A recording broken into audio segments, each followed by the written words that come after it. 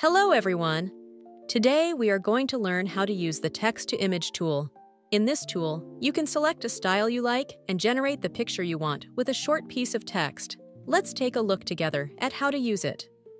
Click on the text-to-image in the global sidebar. First, choose a style you like. Dzine offers a wide variety of styles, and you can select according to your own needs. Then, enter the details of the picture you want to generate in the prompt. You can click on Prompt Improver.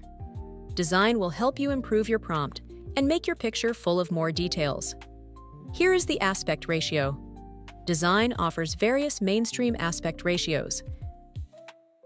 You can also change the aspect ratio by adjusting the slider. If none of these conventional aspect ratios meet your needs, you can click on Custom. Then click this to unlock the aspect ratio and customize your aspect ratio.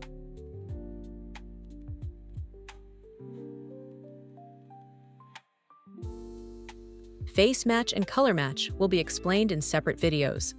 This is the generation mode. The fast mode can quickly generate the pictures you need with very few points. The normal mode can generate pictures with higher precision, but it takes longer. The HQ mode will generate very clear images, but it will cost more points. You can choose according to your own needs. Click Generate and wait for a moment. You can see a man in a leather jacket standing in front of a red muscle car. Click on Information, and you can see that after using Prompt Improver, the prompt inputs more details to enrich the picture. If you want to display the canvas, you can click this button and go back to the canvas interface.